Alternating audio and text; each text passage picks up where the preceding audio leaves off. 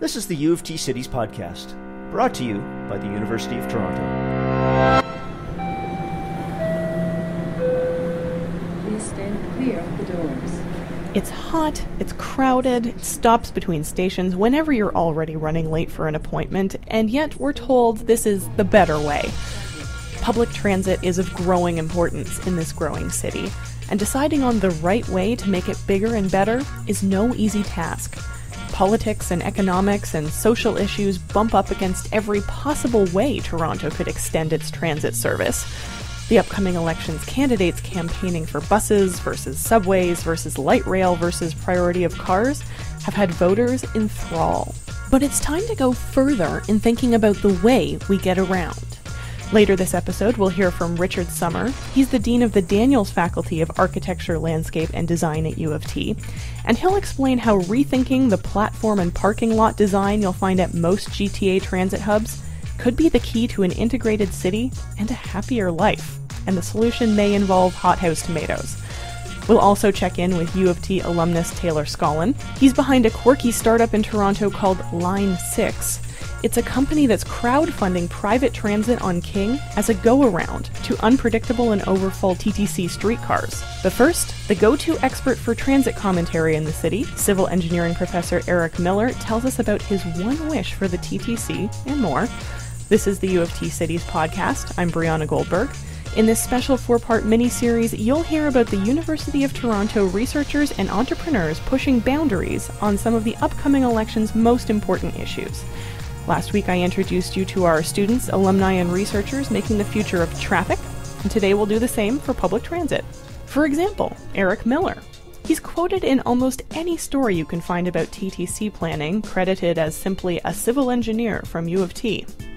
Ever wonder what he actually does to make him such an expert? Well, I generally work in the area of building computer models to forecast travel demand, to try to predict how people will use the transportation system, particularly in response to policies or investments. So if we want to build a new subway here versus an LRT there, how will people of the Greater Toronto Area respond to that? Will they shift modes? Will they shift time of day? Will they take different routes? Will they stop traveling? Will they travel more? So the next time your subway is stalled between stations and you're wondering why, Eric Miller has a pretty good answer. Our problem is that we've done so little over the last 25 years or more. We've dug ourselves a big hole. You just can't dig out of that hole in a day.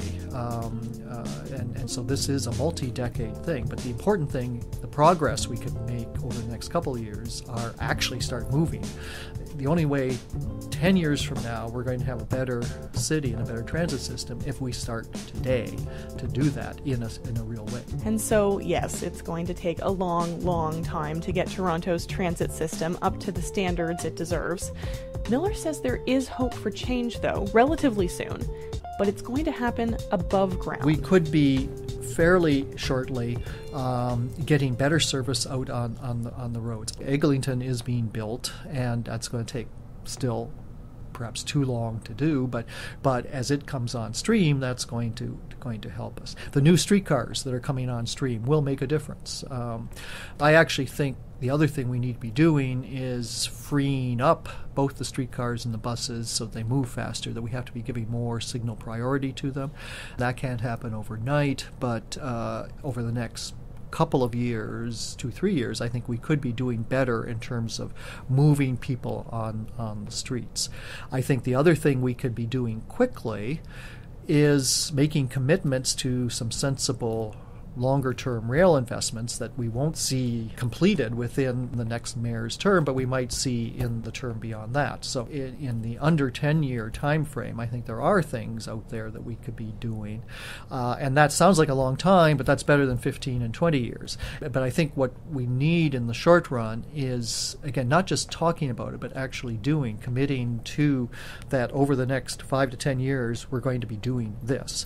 But as I say, I do think there, in terms of the surface transit, there's things that could over a 2-year period, and so I think we have to be thinking both short-term and long-term and starting to act on the long term, even as we're doing some short-term improvements. Standing on the street at maybe, say, Spadina and Dundas 10 years from now, if the stars align, as you say, what are you hoping the transit situation will look like on streets? Well, I would hope that we see streetcars coming along on, let's say if they have a 2.5 minute headway, a streetcar arrives every 2.5 minutes. They're not stuck behind a couple of cars that have one or two people in them, that we don't have the clogged streets we have right now. I mean, right now, particularly on I think our east-west streets downtown, it is a nightmare. Nobody is moving. The cars aren't moving. The streetcars aren't moving because they're in each other's way. And I'm hoping that we have by 10 years from now, we've given the priority to the streetcars, and they could be a much more attractive, reliable, fast service than they are right now. So that a lot of the cars that we see right now aren't there because the people are on the streetcars. They will still be full. They'll still be busy. There will still be congestion on the streets. A lively city is by definition congested. We'll never get rid of congestion if the city is successful and vibrant. We will get congestion back to a point where it's manageable, tolerable, it's within normal operating parameters. But the balance on particularly our streets like Queen and King and Dundas, Spadina, will be shifted, so far more people are walking. Some of them are biking perhaps, but also that far more of them are able to use transit because the transit's much more attractive than it is right now.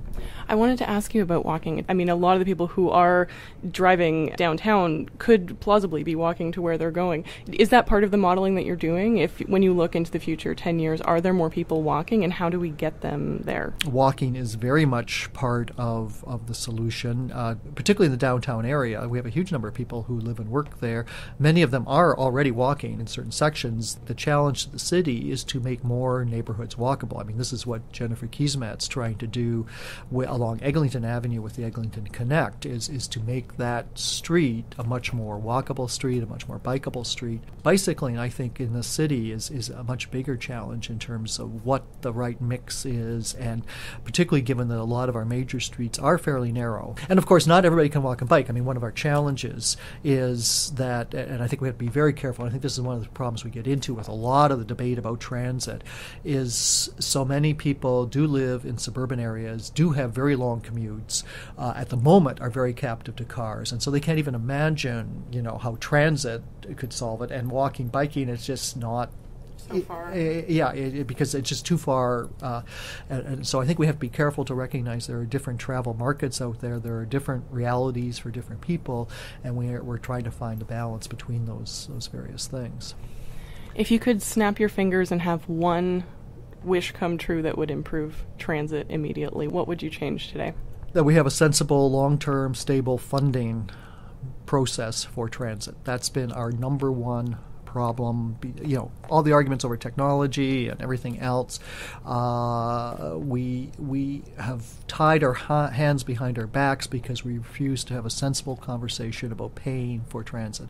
We pay for our houses, we pay for our food, we pay for our smartphones, we pay for movies, but somehow transit's supposed to be provided free to us, or it's a totally nonsensical situation we've got ourselves into. We have to start thinking responsibly about paying for the things we need. So that would be my one wish. That was Eric Miller. He's a professor of civil engineering and heads up the University of Toronto Transportation Research Institute. To learn more, head to news.utoronto.ca. Later in the podcast, we'll find out how the first week went for a new business in Toronto that's providing mass transit along King Street West, privately. But first, can you imagine a world beyond the parking lot? When the issue of transit comes up, your mind might drift to a packed platform at Yonge and Bloor during morning rush. Or maybe you think of being crushed at the back of an overfull bus inching up Bathurst at 6 p.m. I'm Richard Sommer. I'm the Dean of the Daniels Faculty of Architecture, Landscape and Design. He's been doing some imagining around a very different kind of transit experience, no less common. Transit hubs outside the downtown core are only growing in popularity as Toronto continues to expand. these nodes of connection are becoming more traveled, more important, and, because of that, more ready for change. That's how Dean Summer got to thinking about what are called hubbubs. Hubbubs is an idea, but it's also the name of a book launched out of research from the Daniels faculty, and the project came about with help from Metrolinx. That's the Ontario government agency working to manage and integrate transportation in the GTA and Hamilton area. Hubbubs takes on the inconvenient and sometimes ugly transit hubs in the outer GTA.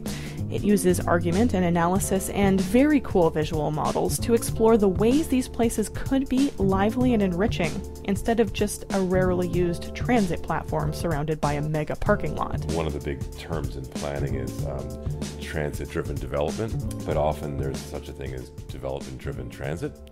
And Hubbubs was an attempt to take a different approach, which is to look at all the circumstances that surround different transit stops and hubs and to create a kind of provisional or intensified city on the bones of existing transit, rather than imagine that whole new forms of transit are going to be built and that people will come to that.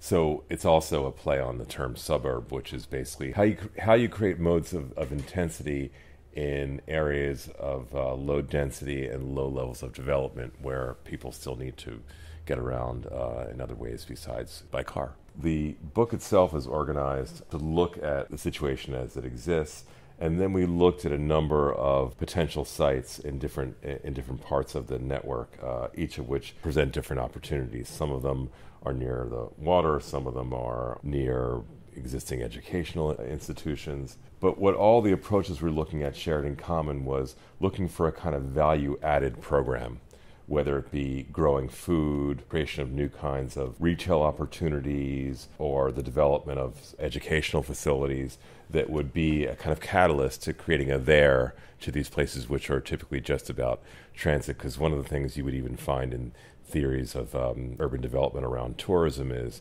how do you get people to not only move through something but stay and actually use it and want to occupy it? So can a new activity or program or use be woven into, let's say, the space between a GO station and a light rail station, such that that activity, whether it be hydroponic tomatoes or a certain kind of industry or energy development, could both provide something that would be of interest to the communities that move through them, but also attract other kinds of investments. What is it that interests you about this type of transit you're talking about? I mean, when most people talk about transit, they're thinking TTC, they're thinking downtown. Is it that the suburbs give you more of a canvas to work with?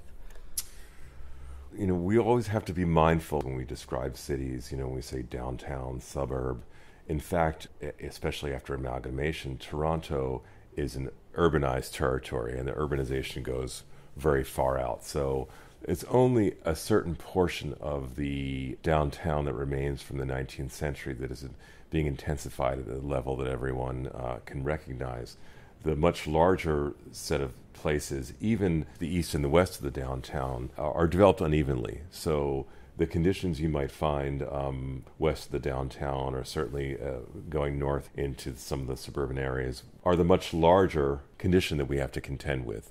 We're lucky that in Toronto that previous generations looked at the zoning of the downtown, reinvested in the downtown, and the older parts of the city are taking care of themselves in some ways. There's still work to do, but it's areas that are not part of a kind of 19th century mercantile grid. Even the waterfront of Toronto, but certainly everything north of Eglinton that that are what I call first growth cities, right? So I don't think it's that helpful to say whether it's something the suburb and a downtown. It really has to do with the level of maturation of the urban condition.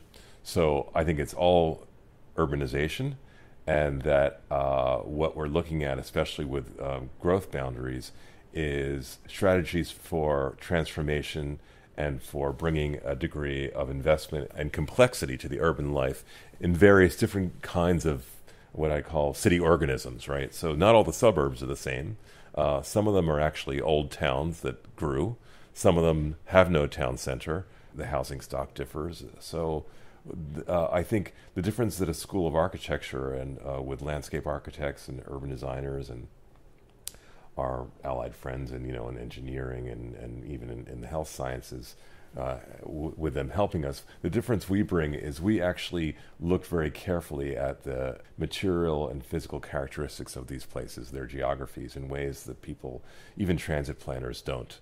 So the size of the grid, the topography, obstacles that certain forms of existing infrastructure bring to actually bringing communities together.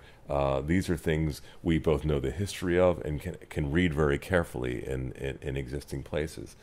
And we know, for example, things like the planning of boulevards was originally built as a condition sometimes to divide communities.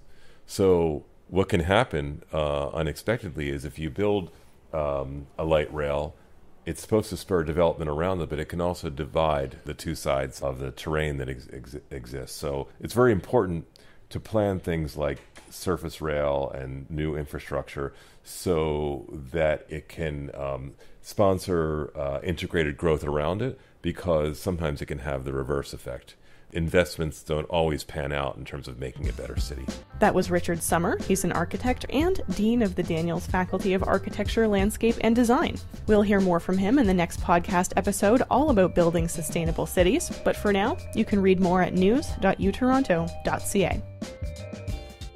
The beauty of crowdsourcing is that it puts power behind new ideas. Bold ideas, risky ideas, ideas for businesses that might not otherwise be able to lock down funding and get a start, especially if that business is taking on a major institution like the TTC. Last week, a startup called Line 6 took its frustration with TTC streetcars to the streets. Its co-founder and U of T alumnus Taylor Scollin was along for the ride. When people saw the bus and when people actually took the bus, they were very happy with the experience. Up until then, I don't think people fully believed it was actually going to happen until they actually were riding the bus. And I think that's just because people are so accustomed to doing things a certain way. This is maybe a little bit outside of that crowd. I don't think crowdfunding has been done for transit before.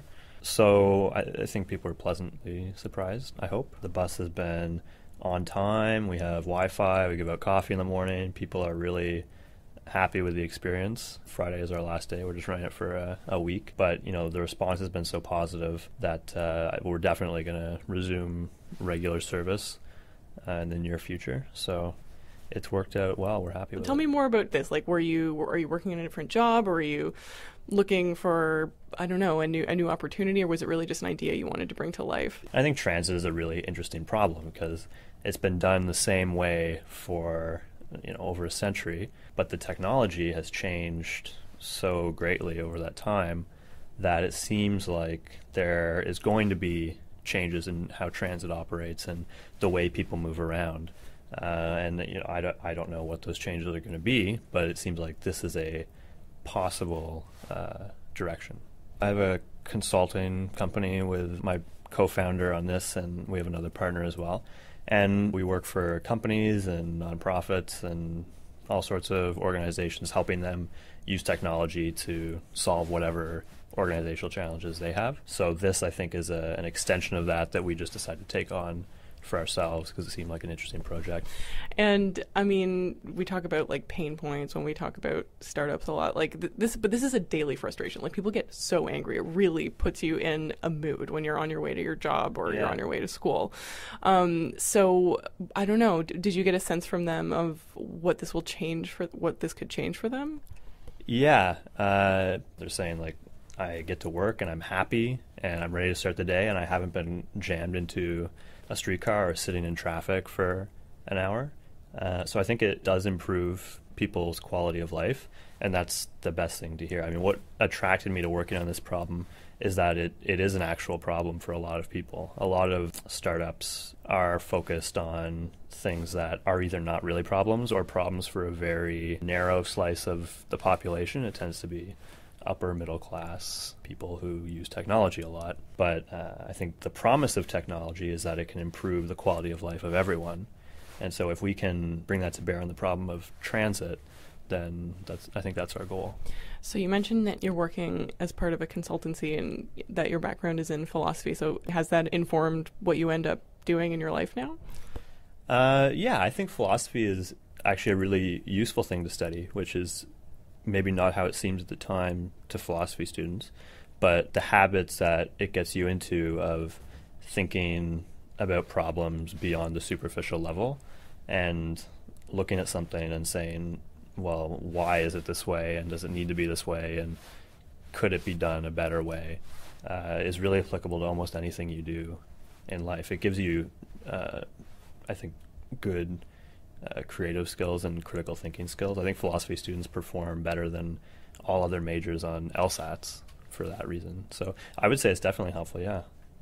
So what's your hope for Line 6 or any other iteration of this in the next year, and will it still exist in 5 years? What do you see moving down the future? Well, it will definitely exist a year from now, and I hope it will exist 5 years from now. Our next step is to bring this to other neighborhoods in the city. So we have public voting on the website right now, rideline6.com, and eventually I see this as a network that connects all parts of the city together. So you can take a Line 6 route from, Scarborough to Etobicoke and experience the same comfortable and on-time commute and do it on a daily basis because it's an affordable service. That was Taylor Scollin, co-founder of a very new startup called Line 6. He and his team launched their business all on their own, but you can learn more about the University of Toronto startup accelerators, courses, programs, all geared to helping entrepreneurs develop their business at news.utoronto.ca. For example, Vote Compass is a startup that developed with help from a U of T program called the Creative Destruction Lab. It's headed up by alumnus Clifton Vanderlinden. Vote Compass is an online resource that helps users learn more about which candidate aligns with their values. They have a special edition set up for Toronto's mayoral election. You may want to check that out. And you can find out more at news.utoronto.ca. From a local startup turning its TTC beef into a business concept, to GTA transit hubs dressed with extra gardens and stores and schools, and even a sneak peek into the budgetary wishes of one of Toronto's leading transit experts, it's clear that public transportation in Toronto is evolving, regardless of the policy coming out of City Hall. We at the U of T Cities podcast were pleased to bring you these stories in the second episode of our series. To find the previous episode, packed with interviews about artificially intelligent traffic lights, human-electric hybrid pod vehicles, and a first-of-its-kind class putting election research into the hands of undergrad, just head over to news.utoronto.ca. That's also where you can find more on U of T research that's transforming cities, entrepreneurship, health, education, and more. We'd love to hear from you with questions or ideas for future episodes. You can tweet us at U of T News or send an email at uoftnews@utoronto.ca. Next time on the U of T Cities podcast, we'll be talking about building sustainable cities in all the many ways that could mean.